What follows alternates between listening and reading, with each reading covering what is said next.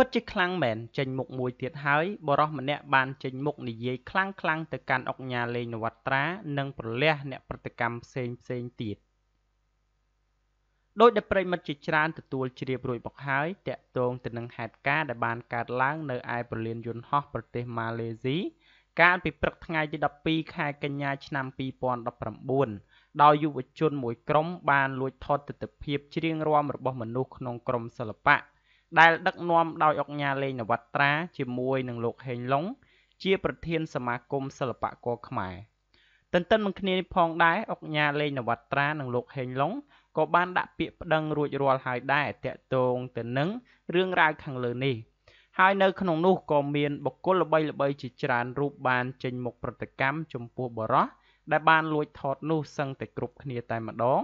ដែលជាហេតុធ្វើឲ្យរឿងមួយនេះកំពុងតែកក្រើកពេញបណ្ដាញទំនាក់ទំនងសង្គម Facebook នាប៉ុន្មានថ្ងៃនេះក៏ប៉ុន្តែកាលពីម្សិលមិញនេះនៅថ្ងៃទី14ខែកញ្ញាស្រាប់តែមានបរិសុទ្ធម្នាក់ហាក់មិនសុខចិត្តចំពោះការប្តឹងរបស់លោកហេងឡុងនិងអង្គការលេងនវត្រាជំនួសអ្នកដែលលួចថតអំពីទិដ្ឋភាពដោយបរិសុទ្ធម្នាក់នេះបានប្រលះដោយប្រើពាក្យធ្ងន់យ៉ាងចាស់ដៃទៅលើអង្គការលេងនវត្រាលោកហេងឡុង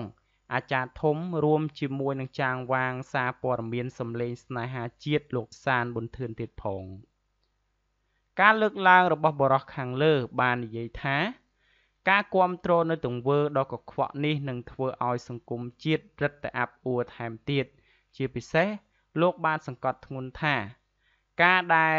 ច្រៀងរាំនៅកន្លែងសាធារណៈដោយមិនគិតមុខមាត់ប្រទេសជាតិគឺនឹងធ្វើឲ្យប្រទេសដទៃកាន់តែមើលងាយមកកាន់ប្រទេសកម្ពុជាយើង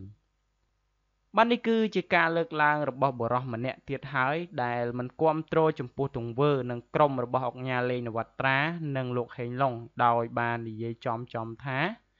ការធ្វើទង្វើបែបនេះបន្តទៀតគឺនឹងធ្វើឲ្យប្រទេសកម្ពុជារឹតតែអាប់មុខអាប់មាត់បាទដូច្នេះសម្រាប់ព័ត៌មាននេះផងដែរខ្ញុំបាទសូមបញ្ចប់ត្រឹមតែប៉ុណ្ណេះសូមអរគុណរាល់ការតាមដាននិងការចុច Subscribe របស់បងប្អូនទាំងអស់គ្នាមកកាន់ Channel StarNews